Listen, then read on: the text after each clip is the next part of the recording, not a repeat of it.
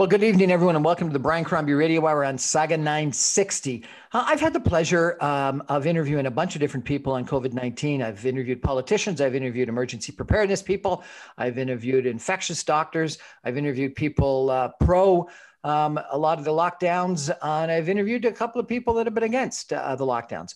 Roman Baber, who is the MPP in York Centre, was removed from the provincial caucus, the Provincial Progressive Conservative Caucus, in the last couple of weeks because he opposed Doug Ford's government's lockdown and the restrictions associated with COVID-19. So I thought I'd check in with him and find out how he's doing and what his rationale was. MPP Roman Baber, how are you? Welcome to our show. Good evening, Brian. Good to be with you.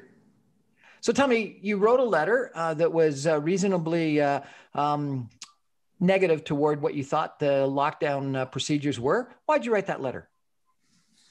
Look, I made the decision to speak out after speaking with hundreds of constituents and people across Ontario. The lockdown is causing more harm than good. So I wrote about the impacts of the lockdown on health, mental health, the increase in overdoses, suicidal thoughts, and the economic and socioeconomic toll on Ontarians, all of which I submit should be factored into our decision-making. So it's important to have a fair and open discussion, not just about the risk of the virus, but the catastrophic toll of the lockdown as well. And I was told that you raised some of these concerns in caucus and they weren't heard. Is that true? I've been fortunate to be able to have a lot of good conversations with a lot of folks, including the Premier. Unfortunately, my concerns were not, I guess the focus at all times was only on COVID. And that's not a bad thing because COVID is a real virus and it could be very, very dangerous to select populations, particularly folks that live in group homes. More than 80% of all those that passed away from COVID tragically were living in group homes. And those over the age of 80 with pre-existing conditions. However, it's also important to consider what, if any, toll there is on the lockdown, specifically the effect on our healthcare, on our mental health, on our employment, and all sorts of factors that are influenced by social isolation. So I was hoping that there would be more conversation about that. And I think that since my letter, we've been having that conversation. And did you know that if you wrote the letter, you were going to be removed from caucus? I don't propose to dwell on politics. I'm content with my decision. I'm proud of my decision because you notice that in the last 3 weeks, the tone and the narrative on COVID and COVID response has completely changed. What I set out to accomplish is to spark a conversation about the catastrophe that the lockdown is. And I submit respectfully that I was able to accomplish that. And I wanted to provide a lot more cover and courage for professionals to speak out about what they're seeing that results from the lockdown. And I think that thankfully, we're now in position today where the Minister of Education has announced the reopening of Ontario schools. This is despite the fact that the Associate Chief Medical Officer of Health said that we need the ICU number to go to half of what it is today, that we need cases to go below 1,000. None of those have happened, but I'm very, very happy that we are now at a point where we're going to stop imposing this remarkable toll on Ontario's children, and they're going to go back to school where they belong. So I guess I would have thought if you were in cabinet solidarity would suggest that you had to sort of toe the government line, but you were not in cabinet, right? I was not in cabinet. I'm chair of Parliament's Justice Committee. I guess still will be until Parliament resumes. But no, party discipline applies to both cabinet members and caucus members. But I'm of the view that even though I'm loyal to my party and I'm loyal to my friends and my caucus, my first and foremost duty is that to my constituents, the people that elected me. And in the last several weeks leading to my letter, I've heard from hundreds of people that describe the toll that the lockdown is taking, particularly on their children. I've heard from so many folks telling me that they don't recognize their children, that their children have anxiety, that their children have depression. In the weeks leading to my letter, I've heard of multiple suicide attempts. I've heard of remarkably sad stories from all over the province. And I decided that even though there is party discipline, I represent my constituents first. They can't be ahead of the party. We're chatting tonight with Roman Baber. He is the MPP for York Centre. He now sits as an independent because in the last month, Premier Doug Ford removed him from the Progressive Conservative Caucus because he came out against the province's restrictions associated with COVID-19 and the lockdown. We're going to take a break for some messages and come back more with MPP Baber in just a minute. Stay with us.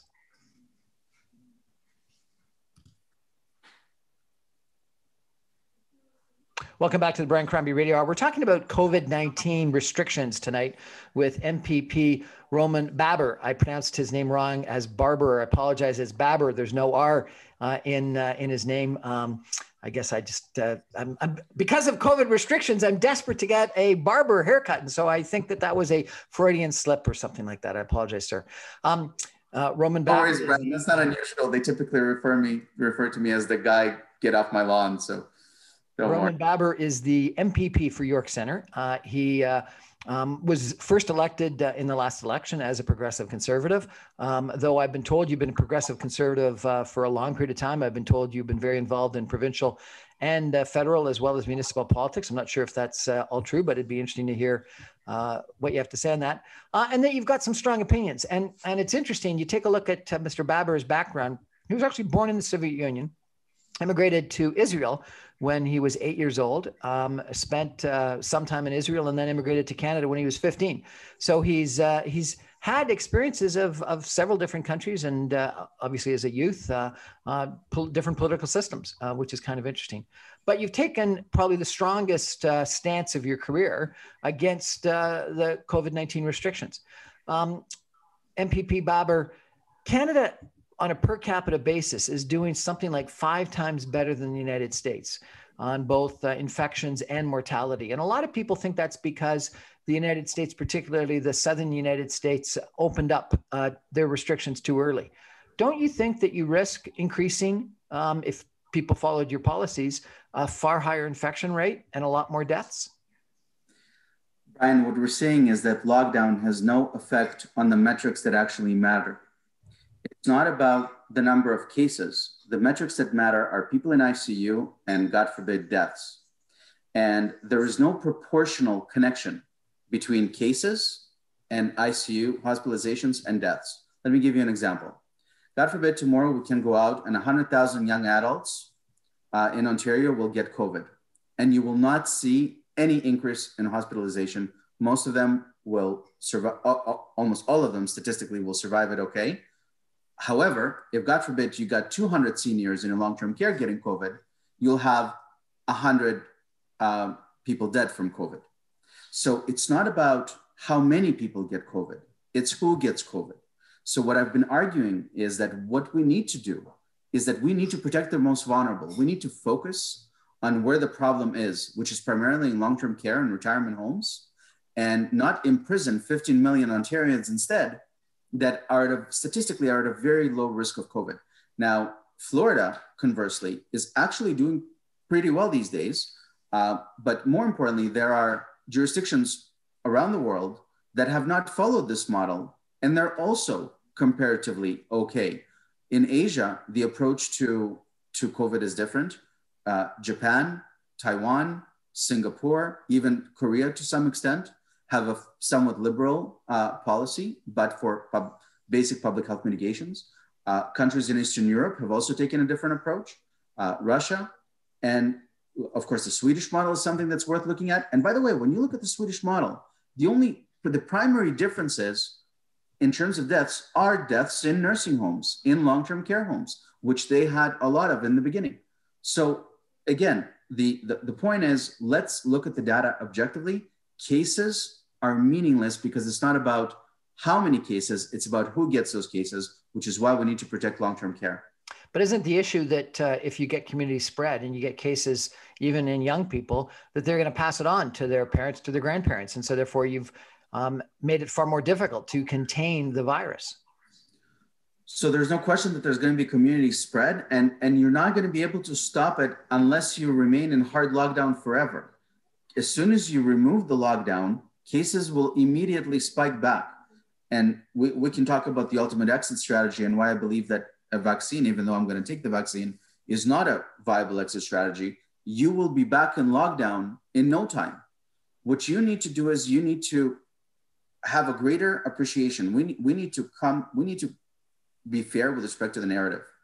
And again, when it comes to older generations, we have now seen that primarily more than 80% of those that passed away, under 6,000 people passed away in Ontario from COVID approximately since the beginning of this pandemic. More than 4,800 of them are in group homes. And this is unfortunately where you have folks that are very, very vulnerable. Typically, you don't go into a long-term care facility unless you are nearing end of life. And that's not to say that not every life is valuable. I value those lives incredibly. What I'm saying is that the government should actually do what the government failed to do and erect and fortify the iron ring that they've committed to do that they failed to do, be it by infection protocol and control. We still don't have good infection control in long-term care, be it by the fact that we still have agency workers and temporary workers working in more or one homes, which is completely unacceptable. But beyond that, Brian, I would invite your listeners to think about also the lives that are taken by virtue of COVID. And those are also lives. And those are lives that affect the bulk of the population as well. Let me give you an example. In my letter, I cited an oncologist from Princess Margaret Hospital who says that our cancer screenings are barely up back to the 60% level. We're down by 40% in terms of screenings. And cancer is not gone. In fact, I had an ER physician write to me a couple of days ago. Cancer is still there. It's just that we diagnose it a lot later, we miss it, and at that point, it may be too late. So we have... And that's why? That's because people are reticent to go to hospitals because they're afraid they're going to catch COVID? That's one reason. We're discouraging people from seeing. Second of all, we have a paralysis throughout the healthcare system because of COVID mitigation. Doctors are seeing less patients in person. You cannot get... It's very, very difficult to get an in-person appointment today, and so people are discouraged from coming. Remote healthcare doesn't work, just like is not ideal, just like remote education. And we have considerable shortage of healthcare resources because the bulk of them are tied in for COVID preparedness. We have COVID protocols that are rationing healthcare, denying Ontarians healthcare. And in my respectful submission, that needs to end. Ontarians want their healthcare back. So what would you do? Sweden, you say, is an example. They effectively, allowed herd immunity to be created. And for a couple of months, lots of people were saying it was working. And then in the fall, their infection rate was so high, their mortality was so high that the rest of Scandinavia closed the borders to Sweden. I'm not saying that we should go with the Swedish model. That's not what I said. I said that there are alternatives around the world, like Asia, like some countries in Eastern Europe, and like Sweden. However, I proposed a 4-point plan. Number one, throw the resources at where the problem is, which is long-term care, retirement home. Protect them. No question. I can agree with that. Okay. Number two. Yeah. So once you do that, and once you vaccinate those folks in the red zones, and I understand that most of them are, if not all of them, have already been vaccinated. Those are long-term care staffers and residents in the red zones. That takes a great amount of risk off the table. So one is protect and throw all your resources at long-term care. Two, build hospital capacity if you actually need hospital capacity. I don't believe that capacity is an issue. I'm relying on numbers given to me by the Ministry of Health. But if capacity is an issue, then build additional capacity, like we built at Joseph Brand Hospital, where we built a beautiful tent for COVID patients, a field tent. It's sitting empty. But if we need more, fine, let's build more. And number three, let's be honest about the risk of the virus. Let's reassess it. This is not the catastrophe that we feared in March and April. We need to reassess our response on the basis of what we learned about the virus, and we learned quite a bit about the virus. We haven't adjusted our response. And we should most definitely stop scaring children who are developing anxiety about this, but not a single child died from the virus in the province of Ontario. And number four, we need to lift the lockdown. And lift the lockdown means back to school, back to work. What that looks like, we can discuss. But back to school, back to work, because not being at school, not being at work is worse for the healthcare of Ontarians than COVID at large. But having said all of that, I know a lot of your listeners are thinking that I'm dismissing COVID or I'm dismissing human life. On the contrary, I'm advocating for human life. I'm advocating for life that is being prejudiced, that's being compromised by COVID response, whether it's the suicide or the overdoses. You know, City of Toronto came out with its 2019 statistics, drug overdoses up 67% from 2019.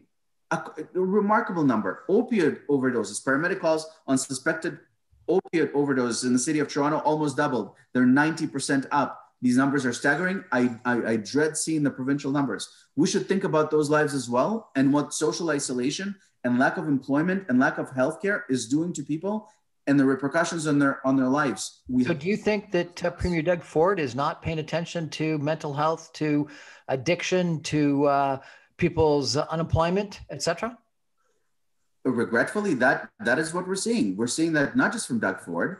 Up until a couple of weeks ago, and specifically up until my letter on January the 15th, there's been almost no discussion on the adverse effects of lockdown. However, we're now seeing the narrative changing, the tone is changing, and we have been seeing a good amount of stories in the last couple of weeks on the adverse effects of the lockdown, whether it's mental health of young adults and children.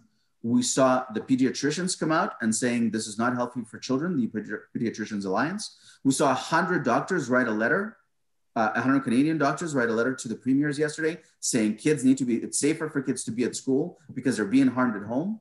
We saw an article in the Toronto Star about more baby injuries that regretfully are stemming from folks being at their wits' end.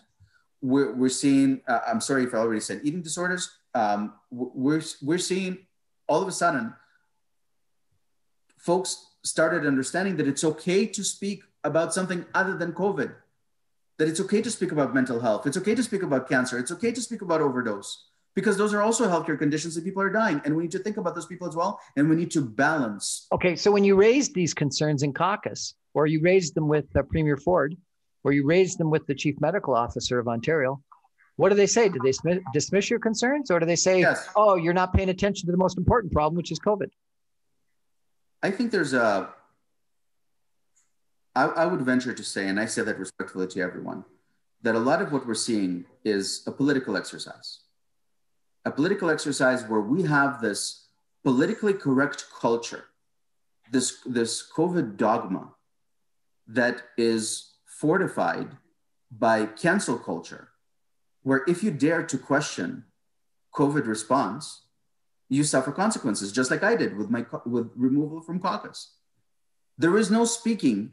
Until recently, there was no conversation allowed about COVID. There's anti-mask rallies, Dundas Square all the time. There's lots of people that are questioning COVID, questioning masks, questioning social distancing, questioning the lockdowns. And look at the derisive attitude that they're getting.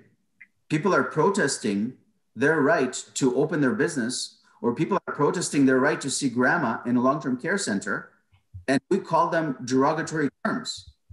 And we invite the police to potentially arrest demonstrators outdoors, even though there was no transmission outdoors. Meanwhile, we did not arrest any Navalny demonstrators a week ago that were protesting at St. Clair. We certainly do not arrest people that congregate inside of Costco, where indoors the risk of transmission is significantly higher. But a lady standing outside with a sign on Dundas Square, that's a hazard to public health, according to John Tory. So no, there is no dissent allowed. And frankly, I think it's incumbent on us. You mentioned that I'm from the Soviet Union. Questioning government is our democratic right, and that includes questioning the experts. And for every COVID expert that we have at public health, and may I remind you, our public health leadership are politicians. In addition to the fact that public health are typically ideologically driven. That's why you go into public health. So it's okay to question officials. It's okay to ask for a second medical opinion. And it's okay to weigh the harm. Just like in medicine, we wouldn't administer a cure if the cure was worse than the disease. In politics, we got to ask the same thing as well. Is the medicine killing the patient? And we need to weigh all things equally. So no, there has not been conversation allowed, and now it's finally allowed. Okay, so let's go through some things that I've heard about you, and I think a lot of them are wrong. So let me just check. So the first is you are not a COVID disbeliever. You don't deny that COVID is a virus and exists, correct? COVID is a very real virus. So COVID is a strain of coronavirus. Um, Corona has existed for, my understanding is, close to a millennia. Um, COVID is unique in that, unlike most coronas, and there's multiple types of coronas, RNA viruses, it tends to attack those that are most vulnerable and instigate a flu pneumonia, a very common cause of death among the elderly. COVID has some exceptions in that it may attack various parts of the body, it may attack the lung, may attack the brain, may attack cardio. And finally, it has one interesting scientific exception, which is for some reason, and that is the one exception, it is somewhat risky to folks with diabetes. And the jury is still out on that. So no, COVID is very real. And we need to think about COVID response. But our response is considerably exaggerated. It's not based in science, and it fails to account for the adverse effects of the response. Okay. Second, some people have said that you're an anti-masker. You're not an anti-masker. My submission with respect to physical distancing, masks, surfaces, outdoor, indoor, is that there has been no conversation whatsoever about any of those elements. I don't think that public health knows their position on masks. In April, all of the public health leadership in Canada and this province were anti-maskers. Same with May. It's until then, first of all, they just wanted this in healthcare settings. Then they said, okay, healthcare settings and long-term care. Then they said, let's go only indoors when you can't physically distance. Then they said indoors all the time, even if you can physically distance. And as recently, just before my exodus from caucus, there was a proposal that we should be wearing masks outdoors, even though by public health's own admission, there's almost no transmission outdoors.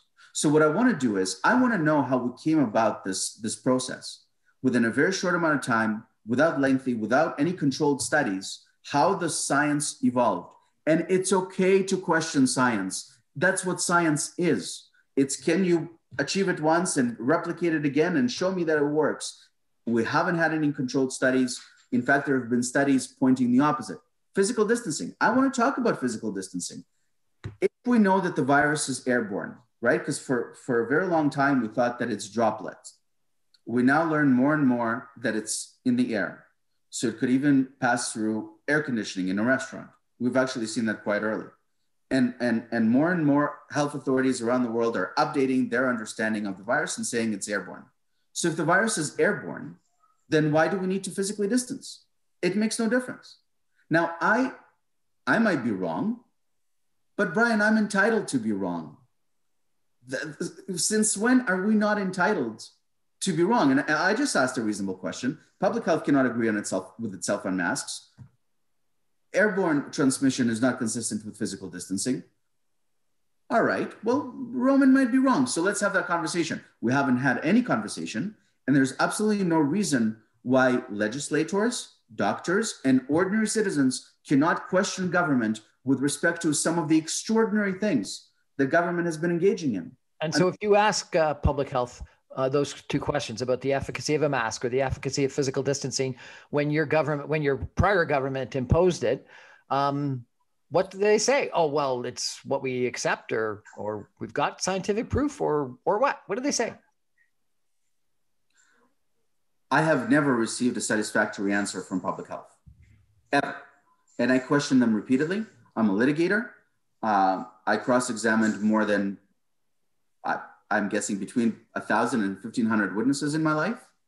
And I have never received a satisfactory response from public health, except for one occasion, when I questioned a public health doctor recently about the vaccine. And for the record, I will take the vaccine. But I asked, what is the efficacy? So what is the level of threshold of immunity that public health is looking for? and they're now public and they're saying we're looking for at least 70% vaccination. And that's impossible because children under 18 are not eligible for the vaccine. Women that are pregnant or contemplating pregnancy, it's not recommended that they take it. And same with folks with protein allergies. So you already take 20-25% of the population off the table. When you add that to the 10% of Canadians that refuse to take it and the 30% of Canadians that are unsure about taking it, you can never reach the threshold of immunity. That's number one. Number two, vaccine development, production, and distribution is very complex. We prepare for the flu season a year in advance. So to have distribution, mass distribution of this vaccine is a very difficult exercise. As we're seeing right now, production and distribution are naturally going to be delayed. And number three, and this is most important, why the vaccine is not an exit strategy, which means that we cannot stay in lockdown forever and wait for a vaccine. Because corona mutates. There are variants all the time. And we're already seeing a UK variant, a South African variant.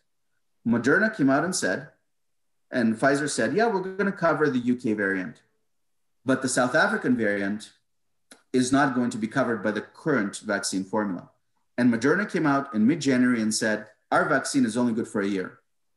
So we're going to be in this, again, we're always going to be playing catch up with what we think the formula ought to be for the following COVID season. But aren't we doing that with the flu, where we have to update the vaccine, guess at what the variant's going to be? We take a look at what's happening in the Southern Hemisphere. We use that to figure out what our vaccine's going to be. And we're not vaccinating 70% of the population, but we're vaccinating a lot of people with the flu vaccine. And in regards to... Sure, but our approach to COVID is completely different. Yes, you are right. We're doing the same thing with the flu. But our approach to COVID is to log all of us down at home when cases spike. We certainly don't do that with the flu. I'm saying that maybe we should. The flu supposedly has been the least infectious and cost of mortality this year that it's ever been. And so for whatever reason, the stuff that we were doing for public health actually created a real win against this year's flu. If public health had this win against the flu, they would have the same win against COVID. We have the press secretary to the Minister of Health coming out and saying, we only had 14 cases of flu this year in Ontario. This was 2 weeks ago. Can you imagine? We have 14 million people, and this season we only had one case of the flu. It's remarkable. We cured the common flu, but we didn't cure drug overdose, and we didn't cure cancer, and we didn't cure heart disease. And they are running rampant as we're trying to lock down 15 million healthy people instead of protecting folks in LTC. The point is, the vaccine is not going to get us out. Once we're out of lockdown, cases are going to spike again. We need to reassess our response. So on the vaccine, 2 points. My understanding is that the way the clinical trials are done is that initially you do it on adults. You typically will exclude people under the age of 18, pediatrics, and then what's typical in almost every clinical trial of any kind of vaccine or pharmaceutical is you'll exclude pregnant females. But then after you get the vaccine or the pharmaceutical approved, you'll go back and do pediatric studies and studies on adult females. And my understanding is that that's exactly what's happening as of now. And so I think you're correct that the recommendation is against pediatric use and pregnant females right now because they weren't studied.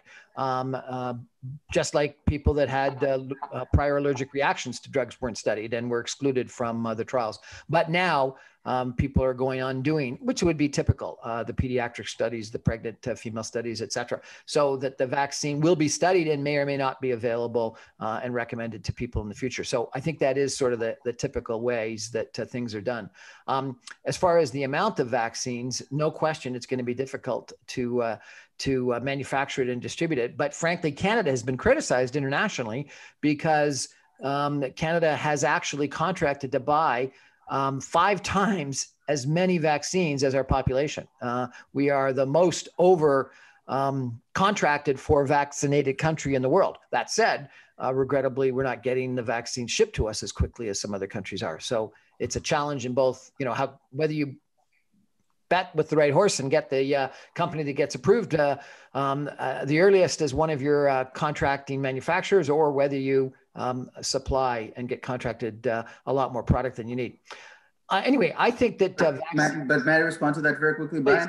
Having said all of that, let's assume best case scenario, half a year to a year from now, there is a decent level of vaccination. First of all, we can survive another half a year to a year. Second of all, you're still not counting the adverse effect. You're not counting the change in suicides. You're not counting the change in cancers. You're not counting the change in overdoses, and so on and so forth. And I submit to you that you can't make these decisions in a vacuum of what the effect of the lockdown is. And finally, I say to you, fine, let's say everyone's vaccinated, but the vaccine is only good for a year. Now we need to wait another year and catch up and get another vaccine. And until then, we're going to be locked down again. Surely that's not viable, Brian.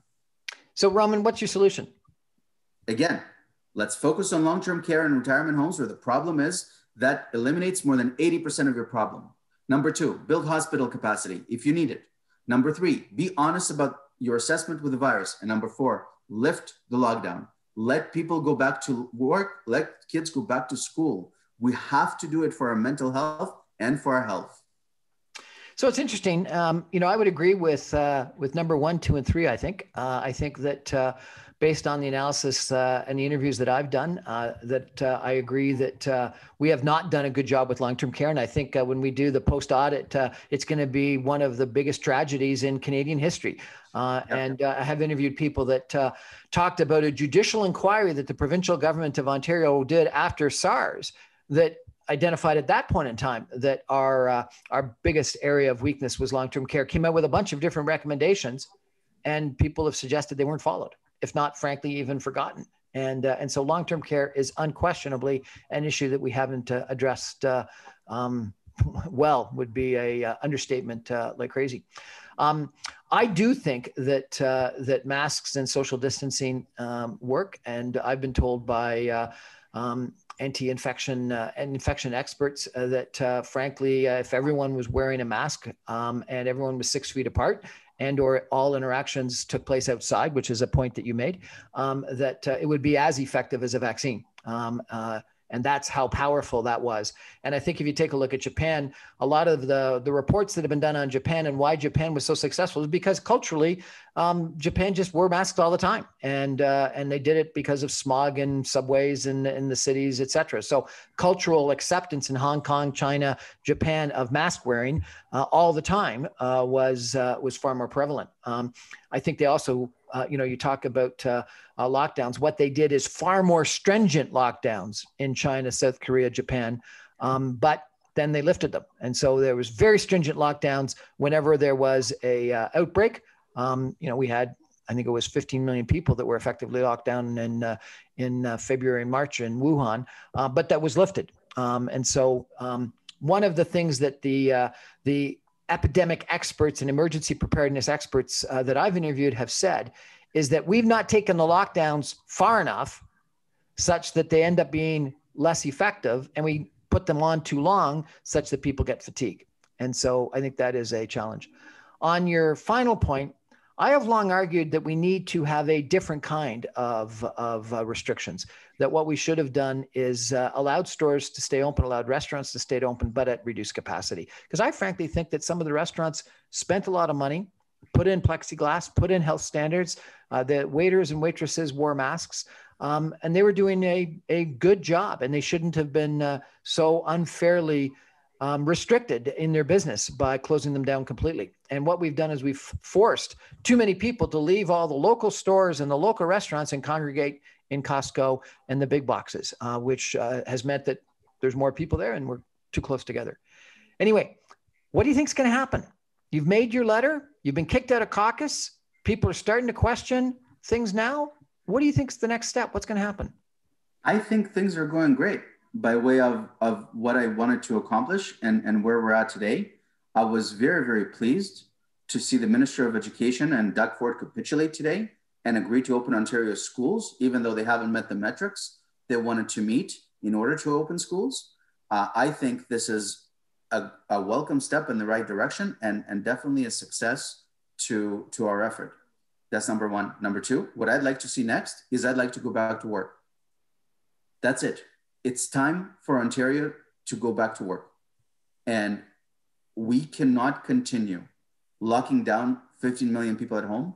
We cannot continue locking down people whose livelihoods is dissipating before our eyes. You know, I used to be a bankruptcy lawyer when I started out, bankruptcy and commercial litigation. This is not just the restaurants and the small shops, Brian. Every business has about 30 to 50 trade creditors, other small businesses or big businesses that cater to it. And those businesses are also suffering because of the chain and the supply chain, right? They're not getting, whether it's the repair person or the accountant or the t-shirt company or the lender or the landlord, all of them are suffering. And we have an economic tsunami in front of us as well of bankruptcies and foreclosures. And we need to also account for the healthcare effects of unemployment and bankruptcy because there are healthcare effects to that as well. So we need to allow folks to go back to work. That's what's next on the horizon. And I have faith that Premier Ford is now finally hearing us out there because he hasn't heard people before this. Now he is. And now the media is turning on him as well, not just in terms of, are you doing enough by way of COVID, or do you understand the disaster of the lockdown? And I would venture to say that Doug Ford will come around and will lift the lockdown in the near future. Roman Barber, sorry, Baba. That's okay. Do you want to run as a progressive conservative in the next election? And do you think you'll be invited to run as a progressive conservative in the next election? Again, so the premier told me that, not me, but I understood that I'm not allowed. I will not be allowed to run as a conservative candidate. I've always been a conservative volunteer, conservative advocate.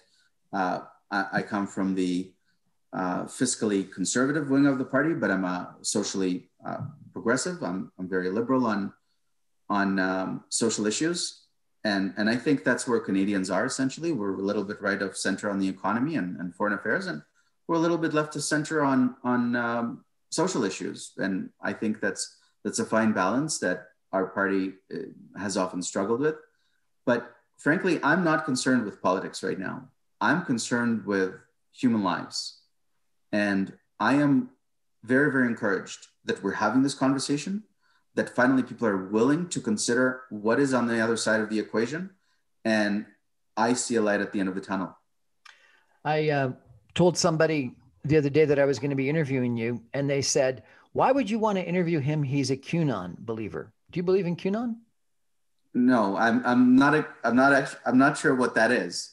But I'm as, you're not a conspiracy theorist. It's the opposite. There is no conspiracy of any kind. All of that is nonsense. Let me tell you what happened. Let me tell you what I think has happened. There was a virus coming from China, a new virus that we've never seen before. That's already a sensational story that is, of course, sensationalized by the media. Then you have a very high, seemingly high case fatality rate because you have folks dying from COVID and you're not testing enough around to see that COVID is actually very prevalent. So you think that the rate of people that die from COVID is very, very high. And so people get rightfully scared. And so you have this new virus from China that we've never seen before, compounded by a very high case mortality rate. And obviously a narrative develops that we have to defend ourselves against COVID. I was one of the greatest proponents of lockdown in March and April. I wanted to go harder and sooner until I learned in May that Stanford came out and said, infections are 50 times cases in the United States. For every person that is tested with COVID, another 50 people are walking with COVID. And instead of that being bad news, that was actually great news because that means that all the metrics we're worried about, like death and hospitalization, are 50 times lower. So we have this narrative developing that there's a new virus from China and it's very, very deadly. And we all need to do our part. And that becomes mainstream narrative. That becomes the correct narrative. That becomes the politically correct narrative. And so this political correctness manifests itself into very strict adherence, whereby if you don't adhere to this political correctness, you will be subjected to cancel culture and you'll be canceled, just like I was from the Progressive Conservative Party. And unfortunately, then you'll have a person like your friend that will immediately assume that I'm some sort of conspiracy believer instead of, articulating what I think is a fairly fair proposition. No, what is happening here is there's political correctness, cancel culture, and unwillingness of people to admit that they were wrong. Public health and politicians are unwilling to admit that they were wrong about the first lockdown, and they're still unwilling to have a discussion about the question I'm asking. What about all the people that are dying from the lockdown? Don't they matter? Can't we talk about them? And can't we calculate them? Can't we deduce this number, understand some metrics, and compare that against COVID at large? Even that, they're unwilling to do, and that is intellectual dishonesty, and they're being called on it. And it's only a matter of time, I think, until this house of cards fall apart, where we're comfortable saying that lockdown is deadlier than COVID. Roman Baber, the MPP York Centre, who is talking about COVID-19, talking about some of the issues and talking about the lockdown and whether there's other issues that we need to be cognizant of as well. I'm not sure if I agree with everything you've said, but sir, it's been a fascinating conversation. Thank you so much for joining us. Thank you for having me, Brian. We're going to take a break and come back with some concluding comments in just a minute. Stay with us.